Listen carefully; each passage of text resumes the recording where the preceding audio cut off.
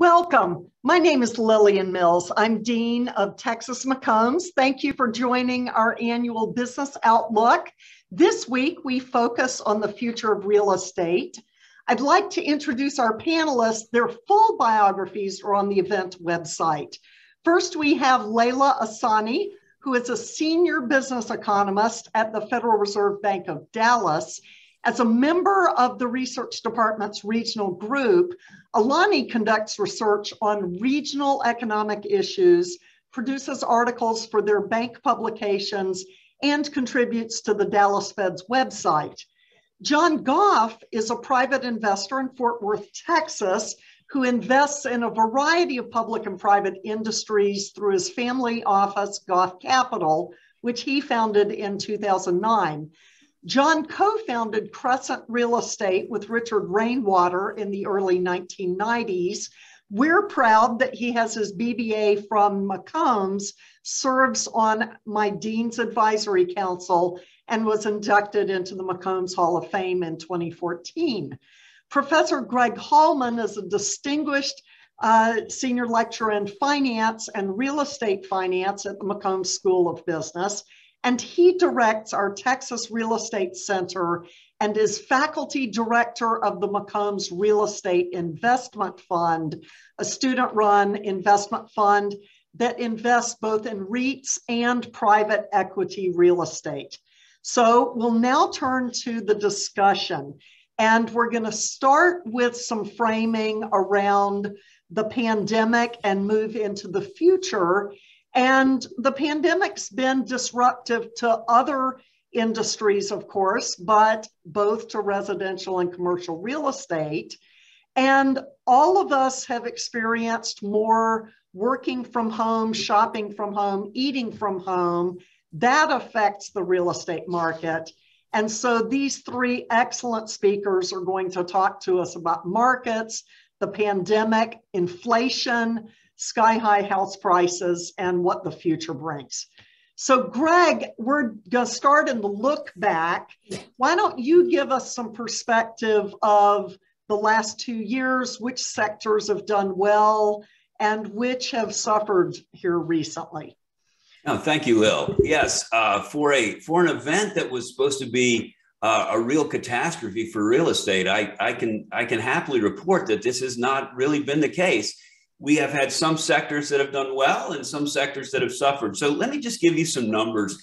These are out of the public markets, the real estate investment trust markets, some sector returns, and these are returns pandemic to date. So from the start of the pandemic through the end of November of 2021, so through the end of last year.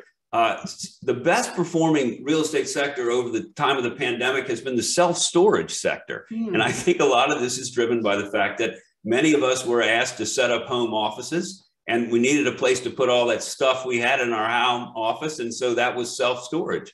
I think another thing that has attracted investors to that space and driven valuations in that space is that self-storage could be a particularly good sector to be in times of inflation.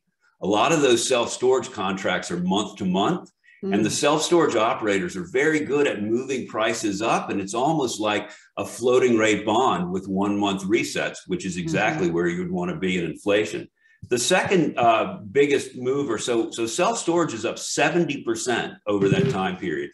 Industrial assets, which are warehouses that make up the backbone of the supply chain in this country, and they're up 57%. And I think it's interesting. We've heard a lot about this pandemic economy where people have changed their spending from services to stuff, for lack of a better word. And so the best two performing real estate sectors have been places to put that stuff, which is self-storage.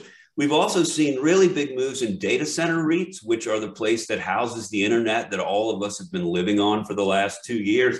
Those assets are up 44%. Timber REITs, which supply some of the boards that we use in all of this with sky-high house prices and a lot more building we've seen, those have done very well. And residential REITs, especially single-family rental REITs, have done very well. Another good place to be if you expect inflation, which is in an asset class that can reset prices as inflation comes.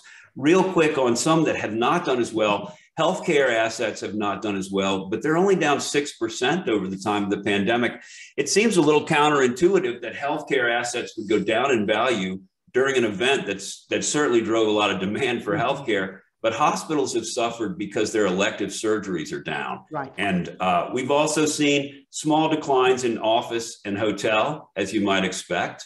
But overall, the real estate market has really fared pretty well during the pandemic. It's just that we've seen a lot of sector results driven by how this pandemic has changed how we work and how we live.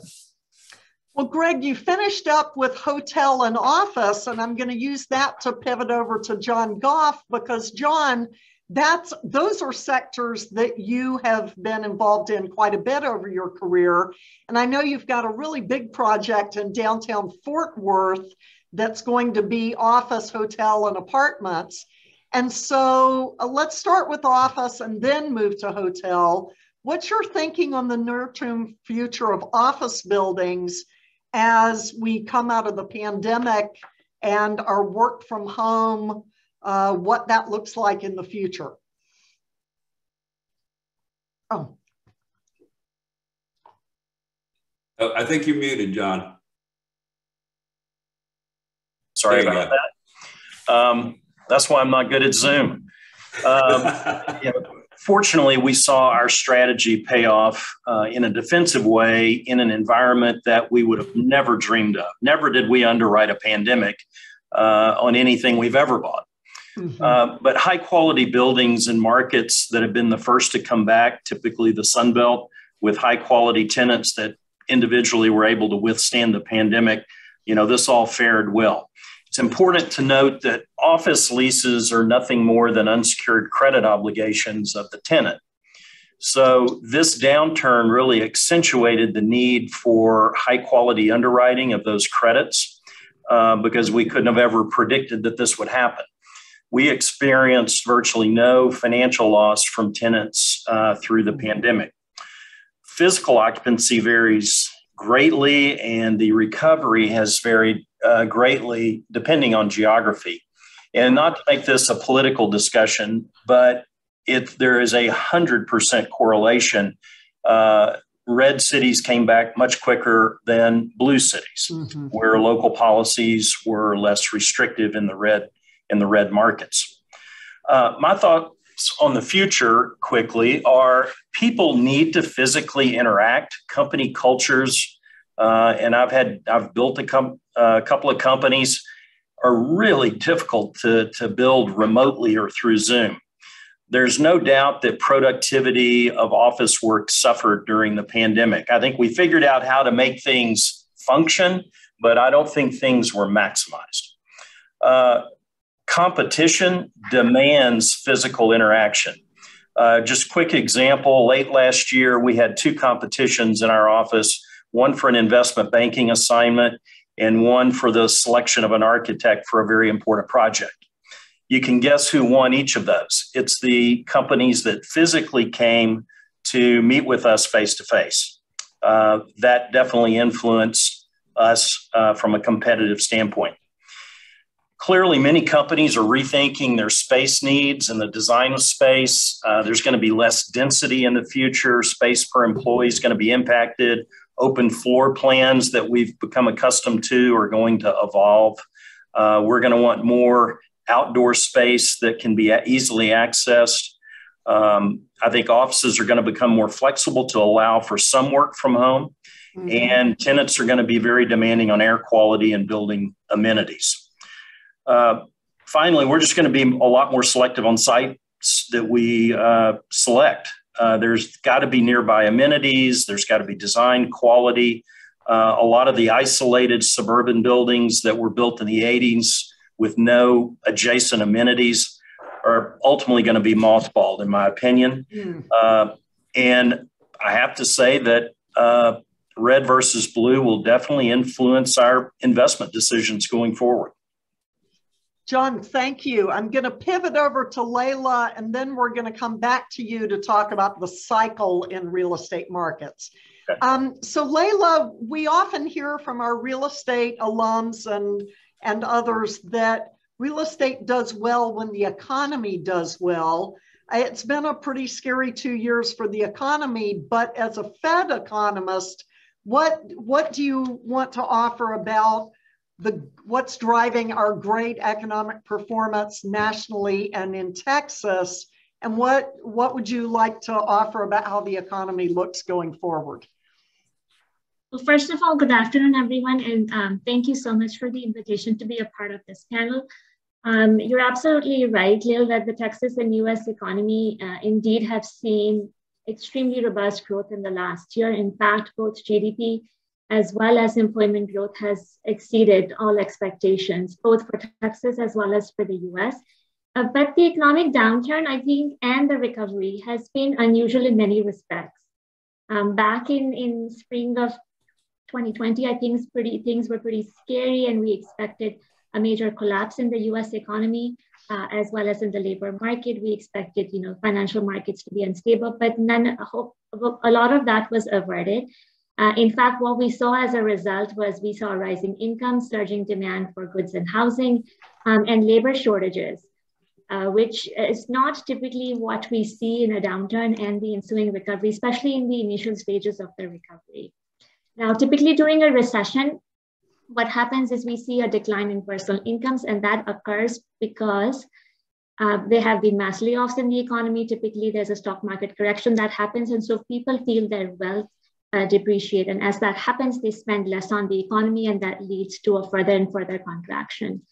But because of both the monetary as well as the fiscal stimulus that was pumped into the economy, we were able to stave off a long and deep recession in the US economy. But what that did was it led to a rise in personal income. So like I said, typically during a recession, personal incomes decline.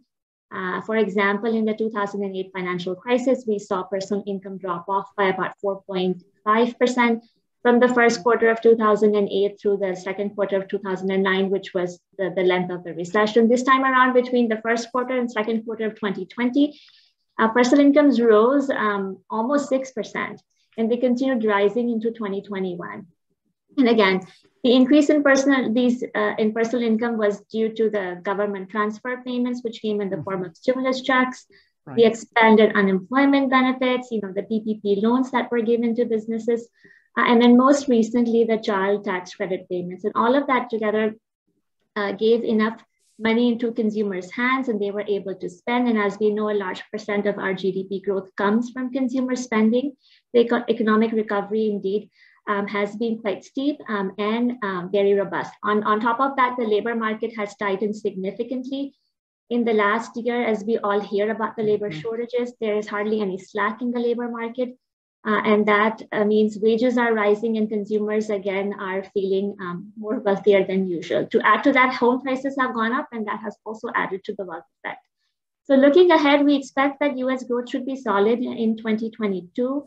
Though slower than the rapid 5.5% GDP growth that the US economy experienced last year, but still faster than any year since 2003. On the Texas front, the big number that we typically look at is employment growth. And again, our expectation is that job growth for Texas this year will be about 3%, which is above its historical average of 2%. Growth, we feel, will be driven by COVID fading further this year, continued reopening of the service sector, and then a continued growth in the labor market.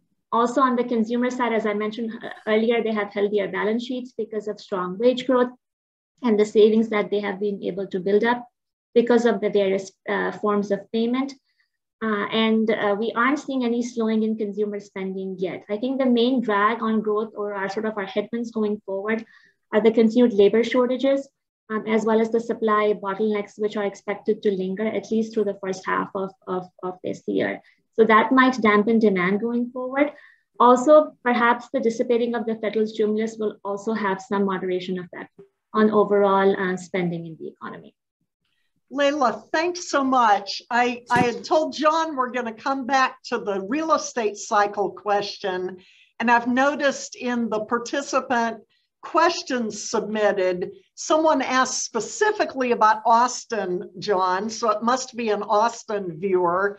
And I know you're up in Fort Worth, but you have investments down here as well. So if you can talk a little bit about where you think we are either nationally or in Texas, or for this viewer in Austin, in terms of the real estate cycle. And do you think we're in a unique place coming out of the pandemic and its effect on the cycle, or do you think you just have comments about the real estate cycle generally? So back over to you. Where are we in the cycle? Well, the state of Texas has just been a huge beneficiary of in-migration.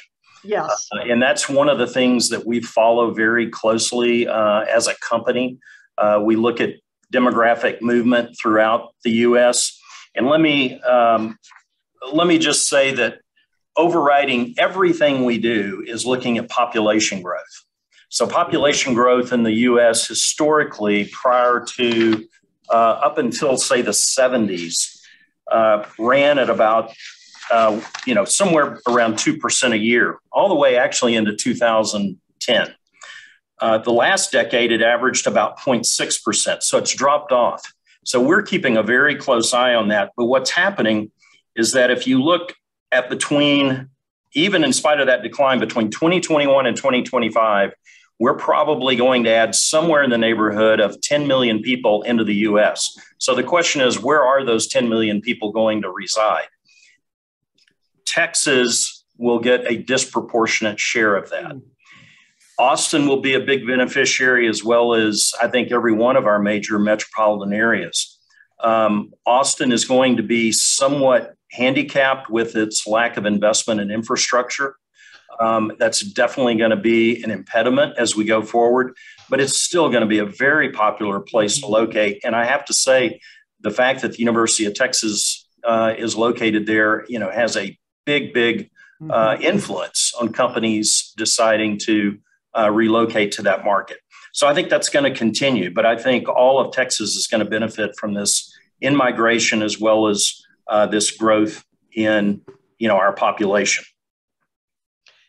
I just wanted to quickly jump in and kind of tag along what John mentioned. So we've been also following the migration trends quite closely. And what we noticed that during the pandemic, in fact, when we expected in-migration to Texas slow down because people weren't moving and there were lockdowns in place, the net number of people who moved to Texas in 2020 was higher than what we had seen as on average between 2017 and 2019. So in fact, more people made Texas their home during the pandemic, and a bulk, the majority of those people either came into Dallas, Fort Worth. In terms of numbers, DFW was saw the largest increase in net numbers, and followed by Austin. But because Austin is a much smaller city relative to DFW, the in-migration rates were spectacular for Austin. So truly a lot of people have made Texas their homes in the last year, and that has been a reason why both our housing market, our apartment markets have done so well in the past year and a half. Well, let's talk about inflation. That's a topic of hot concern in 2022. And Layla, I'm going to start with you about some key challenges in the construction industry, or the supply chain for construction, that might be fueling some of the surge in prices generally and in real estate. And so how is that environment affecting both of those sectors, and what do you see in the near term in 2022? So the construction sector is currently mired with supply side challenges. I mean, though demand remains strong for most property types, and we're seeing home sales being really solid, builders and developers are grappling with ongoing supply chain issues and labor shortages.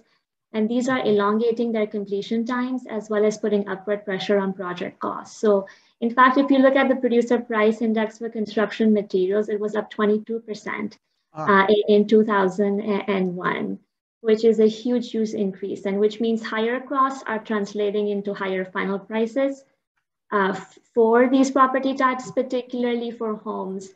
Many home builders tell us that they are metering sales and they're holding off putting homes on the market until they have a better visibility of the cost, because we know in the construction sector, costs have been extremely volatile. Not only have costs moved up and down quite a bit in the last year, also the availability is a little bit dodgy. And so because they don't have a sense of when they will get materials, what their costs are looking like. They are holding back on selling homes upfront. They're doing sort of more spec construction and spec sales. Now, all of this is further tightening supply. It's further pushing up prices. But if you kind of take a step back and generally look at the US economy as a whole, we've seen inflation become broad-based. Initially, there were spikes in a few categories in the spring and summer of last year, but since then, inflation has become broad-based. This is typically captured by the CPI, or the Consumer Price Index, which is a measure of inflation, and that is at its highest level since 1982. Another measure of inflation that we closely watch is the PCE, which is the Personal Consumption Expenditures Index, and that also was up quite markedly, 5.5% last year. So prices of nearly all items are up, and this is reflected in each of our grocery bills, our gas bills, our utility bills, and anything other that we are purchasing currently. So the expectation is that while inflation will likely slow from its elevated rate, because the spike in car prices is unlikely, hopefully, to get repeated again this year. And supply chain should eventually improve somewhat in the second half of this year. We expect that inflation will likely fall back down, but not down to where it was pre-pandemic. Pre-pandemic, it was kind of averaging near 2%. The expectation is that even with the moderation, it will be well above that level for this year. Again, one thing to keep in mind is that the elevated home prices that we saw last year, as well as the big escalation in rents in the second half of last year, those are slowly being reflected now in the inflation data, and so they will stay in the data for the next few months. Also, so far, firms are not finding much resistance in terms of from consumers in being able to pass on these elevated costs, so that will also have an impact on CPI. Overall, the Fed is sort of committed to achieving price stability, and they plan to sort of bring inflation back closer to their 2% target. But inflation and the overall economy takes a while to respond to both monetary policy. So although that action probably will occur sometimes, it will the impact will be long and will have some lags. Well, I'm going to pivot from that for a question that I want both Greg and John to answer, and I'll give Greg the first bite at it. And it's really a more historical view. Does real estate perform well in times of inflation? And as a result, how do you view real estate as an investment now if inflation continues to be higher than the last decade? So Greg, Sure. What do you think? Yeah, sure. Thanks, Lil. If we look back over past periods of inflation, real estate has actually done pretty well in inflationary time periods. And I think because the main driver of real estate returns is the health of the overall economy. And we have, except for the stagflation of the early 70s, we have generally seen inflation go along with economic growth. And that has done okay for real estate. I've been looking with my classes at some of the historical data of REIT returns during inflationary periods, and we actually find better returns than really people expect to have. I like real estate a lot in inflationary periods. I sometimes describe real estate as bonds made out of bricks, and they provide regular cash flows. But the nice thing about those cash flows is the owners have an ability to reset those rents as inflation goes up. And so, when people are asking me about where can I invest in real estate to get some relief from inflation, I tell them to look at the lease length. And so, longer term leases, if you're stuck in a lease length as an owner for 10 years and you don't have a good way to raise those prices, like office buildings, healthcare assets, those assets suffer more in inflationary times. But the shorter lease terms that we see, like I said, in self-storage, single-family rentals, multifamily assets, those can really perform quite well in inflationary times because an inflation hedge depends on the ability to move your cash flows along with inflation. John, how about you? Well, don't have a lot to add. I agree with what Greg said, but just personally, real estate is a wonderful store of wealth, in my opinion, in an inflationary environment. And as Greg pointed out, the data proves that out. different property types clearly reprice at different rates. So office is the slowest to reprice and benefit from an inflationary environment. Hotels and apartments are much faster. Hotels are daily. So you love owning hotels in an inflationary environment.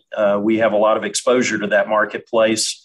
You don't like them as much when it's deflationary, and you hate them when there's a pandemic. So, but it's inflation is the friend of real estate. We just need to be careful as investors that when you're going into an inflationary period, that you capitalize prudently. You don't want to over leverage with floating rate debt, obviously, and you want to be very careful with mezzanine financing. John, thanks, because there was a question about how rising interest rates affect financing, and it was in the Q&A, and you already answered it, so thank you. I'm going to ask the panelists to keep their answers a little short so we can get to a few more submitted questions, but I've got a few more things around home prices. Layla, how did the boom in the housing market affect consumer pocketbooks? And how's that tied to the general economy? So typically, housing is a big part of what consumers spend their income on. So as home prices rise and also as apartment rents rise, that takes a bigger chunk out of people's budgets. Typically, that's what the impact is. So if you are spending more on housing, that means you have less to spend on other goods. But the reason why the economy has been able to support all the spending that we are seeing currently, as Greg had alluded to earlier, goods spending is about 12% above where it was pre-pandemic. The reason for that has been the increase in personal income, which has supported that. In terms of overall, how does housing sort of help the economy? I think there's a wealth effect involved in it for most consumers. Housing is sort of their big asset that they have in their portfolios.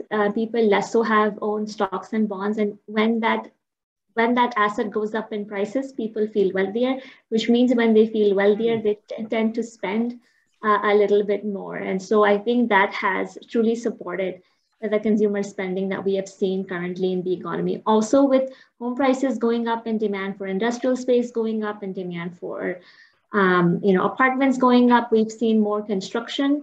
There was a pause in construction back in spring of 2022 that got reversed in the second half, and we've seen construction come back strongly for those property types. And again, that does add to GDP. Typically, 3 to 5% of GDP comes from spending on construction, and so we've seen a boost from that as well. John, I want to have you help us with new technology, particularly in the commercial space. So we've got, Zoom, among other remote meeting technologies and working from home.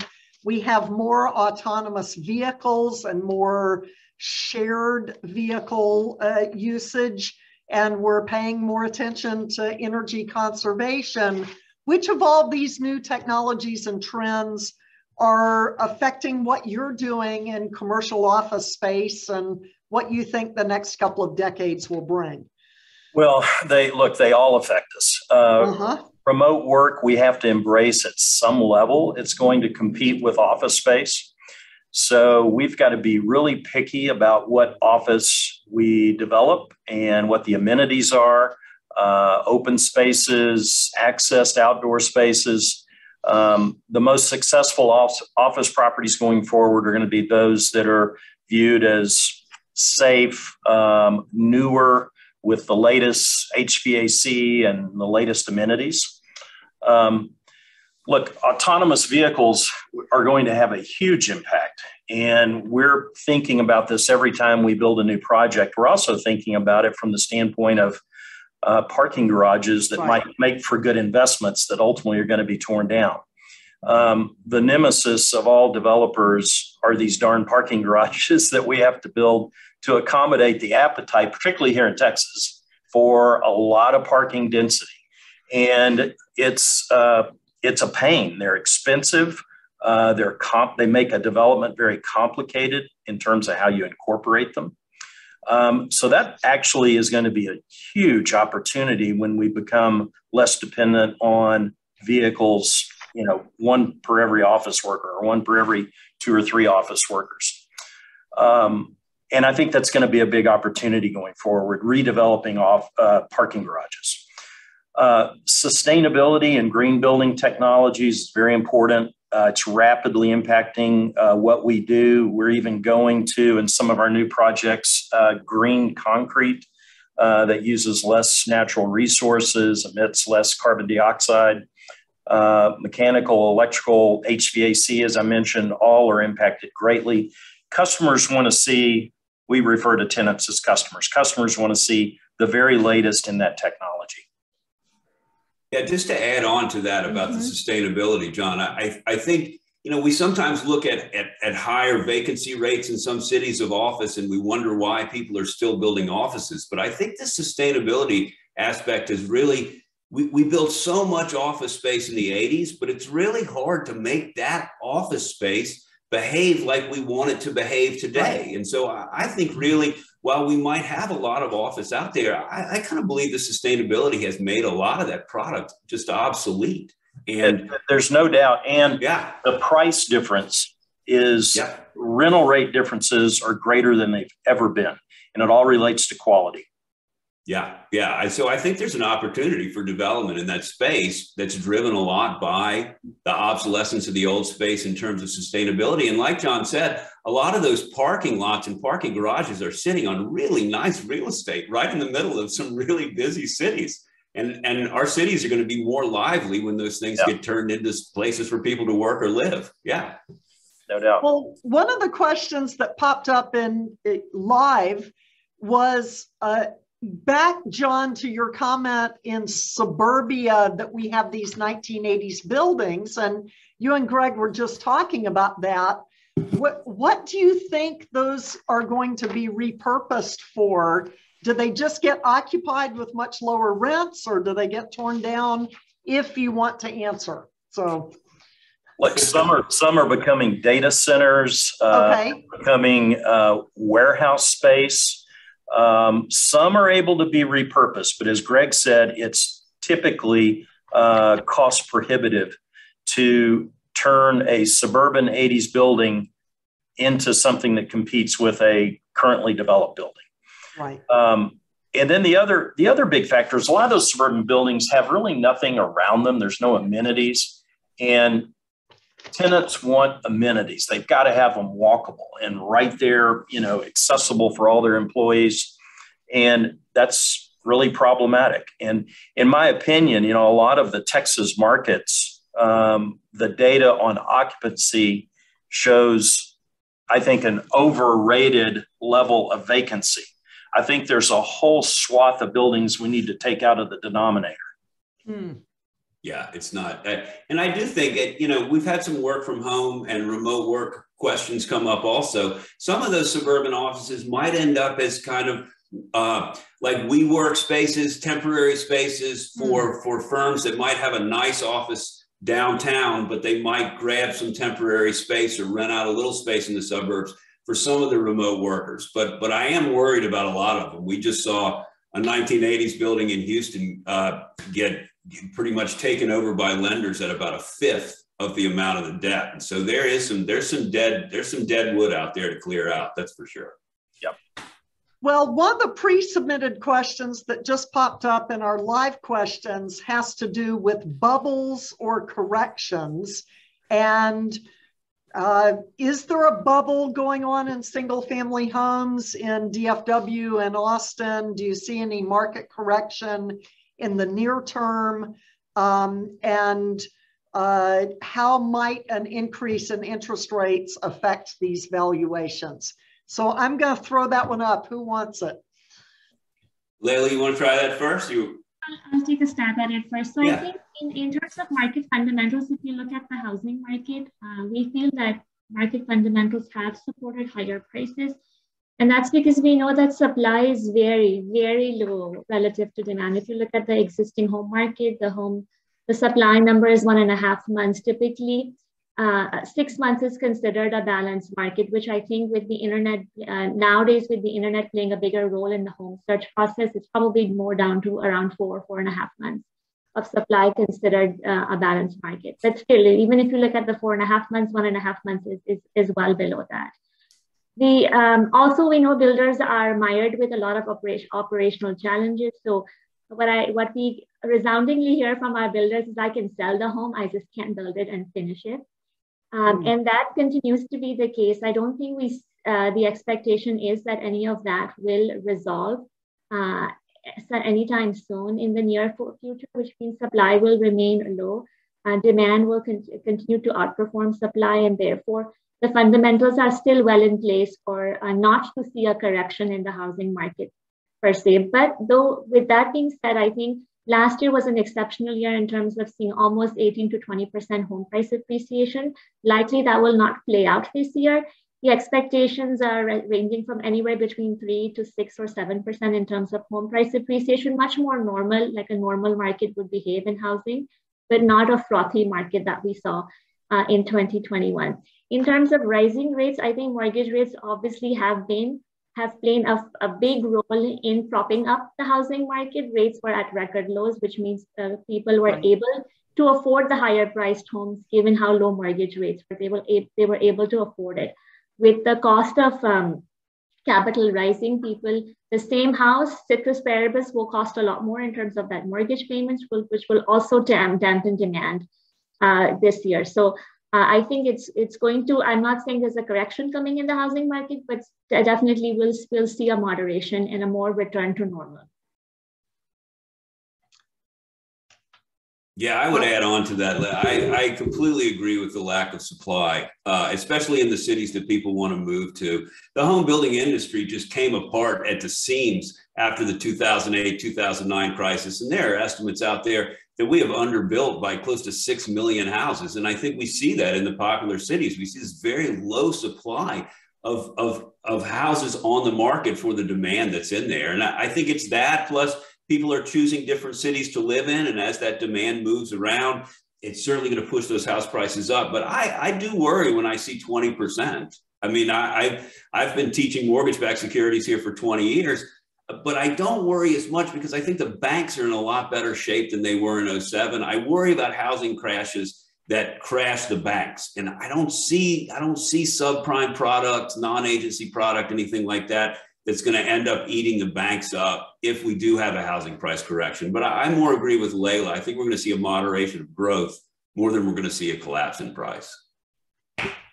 Well, I think I'm going to give John the last question that was pre-submitted about what property types and sectors do you think are good investments in Texas for 2022? Well, I like all major food groups in Texas right now. I just think Texas is going to be a big beneficiary, again, of this continued inward migration as well as population growth. You know, if you go back to that number I said of 10 million people added over the next 5 years, that's the equivalent of every major market in the state of Texas, Houston, Dallas, Fort Worth, Austin, San Antonio, plus add in Chicago. So you think about all that real estate that's going to be built. I'm not saying it's all going to be built in Texas, but Texas, again, will get its disproportionate share of that. That's a lot of development and redevelopment that's got to occur in that time period. But I like office. I think you have to be very careful about location, the quality, again, amenities. I would look for redevelopment opportunities throughout the state. I think there are a lot of older buildings that might possibly be repurposed. We've done some of that successfully.